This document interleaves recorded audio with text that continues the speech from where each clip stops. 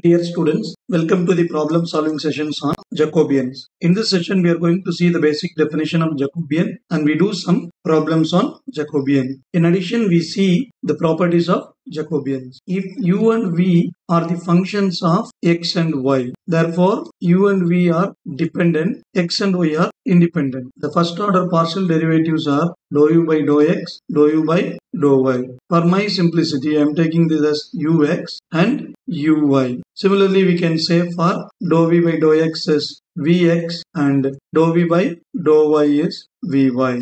Now the Jacobian of u comma v, simply we say it as j of u comma v or j or dou of u comma v divided by dou of x comma y. These are all the notations we use for Jacobi. It is nothing but the determinant of their partial derivative. So better I use this. This is more convenient for me to solve the problems. Ux, uy, vx, vy.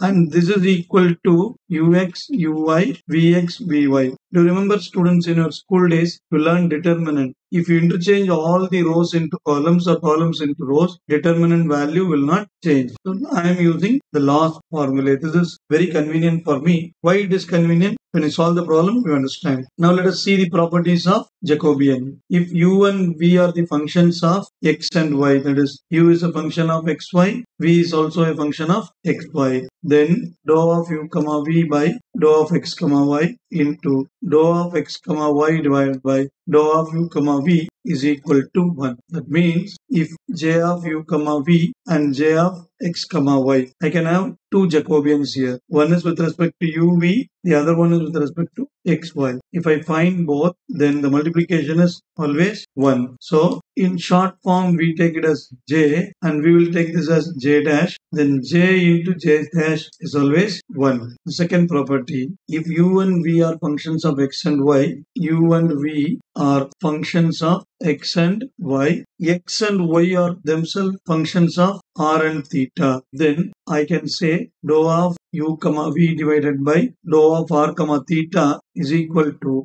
dou of u comma v divided by dou of x comma y into dou of x comma y divided by dou of r comma theta. So uv given in terms of xy, xy given in terms of r and theta. So Jacobian of u comma v divided by r comma theta is nothing but Jacobian of u comma v with respect to x comma y and Jacobian of x comma y with respect to r comma theta. Next property, if u and v are functions of two independent variable x and y, then u and v are functionally dependent. Functionally dependent means f of u comma v is equal to 0. If and only if my Jacobian is 0. If my Jacobian is 0, if and only if f of u comma v is equal to 0. Now let us go into the example. If x equal to r cos theta, y equal to r sin theta. So here x is the function of r and theta, y is the function of r and theta. Now you don't see the question, student. Just understand this. X is the function of r and theta, y is the function of r and theta. Now I can write x equal to r cos theta, y equal to r sin theta. Now make a table. From this, I can find only partial derivative of x with respect to r and theta partially. So just whatever the possible things you can do, just do it, then we'll go for the question. Now xr means dou x by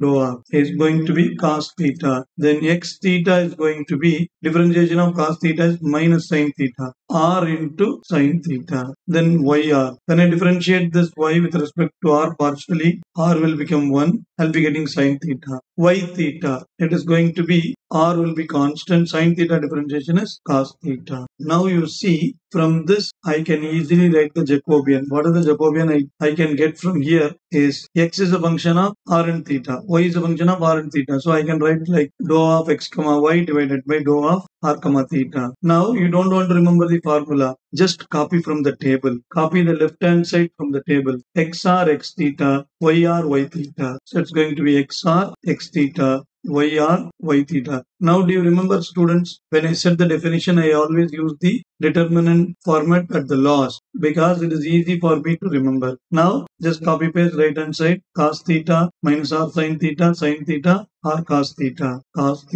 minus r sin theta and r cos theta. When you expand this r into cos square theta minus of minus plus r into sin square theta. If I take r outside, cos square theta plus sin square theta is 1. Therefore, my answer is Jacobi J is equal to R. Now you can go to the question. In the question, they ask find dou of R comma theta divided by dou of x comma y. But from the given data, it is easy for me to find only what? My Jacobian dou of x comma y divided by dou of r comma theta. That is R. But I want to find this. But I find this. Very simple. You just use your brain. Whatever it is possible, I just find from the given question. If my question is same, just leave the answer. If the question is just opposite, reciprocal to it, now what I am going to do? By the property j into j dash is equal to 1. Now what I find j is dou of x comma y divided by dou of r comma theta. My j dash is going to be obviously dou of r comma theta divided by dou of x comma y.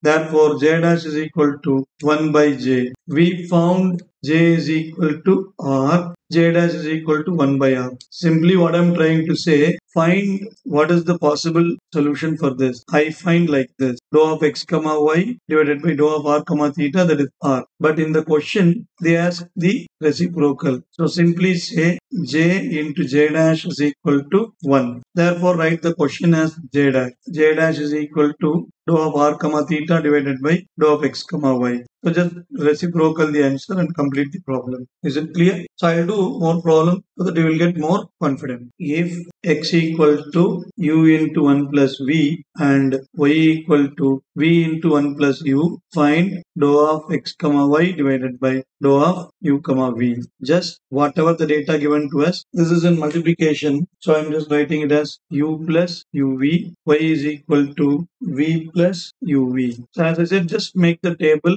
write the given information. So now it is easy for me to find xu, partial differentiation of x with respect to u. So 1 plus v is constant, differentiation of u is 1. Then xv, when I differentiate with respect to v, there is no v here, it will become 0. So I don't want to write 0, this is all very obvious. So I'm just leaving, I'm just writing xv is nothing but u. Because first term is 0, second term is uv, u is constant, differentiation of v is 1. Similarly, yu is going to be v and yv is going to be 1 plus u. So step 1, you just make the information. Step 2, directly you go Jacobian. From this, I can find only x comma y divided by u comma v. Simply you can remember, if you don't know what to write here, see xu, xv, yu, yv. X and y are functions of u and v. Dependent variable comes in the numerator and independent variables comes in the denominator. So now copy down the Jacobian from the table. Xu, xv, yu, yv. Now 1 plus v, u, v 1 plus u. If you expand the determinant, 1 plus v into 1 plus u minus uv. If we expand this, 1 plus u plus v plus uv, and you will be getting minus uv. So plus uv minus uv get cancelled. Therefore, we get the answer j is equal to dou of x comma y divided by dou of u comma v. That is 1 plus u plus v. Now just go to the question and check. This is what given in the question. If my answer and my question matches, stop. If it is not matching, take the reciprocal. That's it, student. Very simple. Now my question matches with my answer. So I will stop at 1 plus u plus v. Hope you understand. Thanks for watching. Subscribe to our channel and share to your friends. See you in the next video. Bye bye.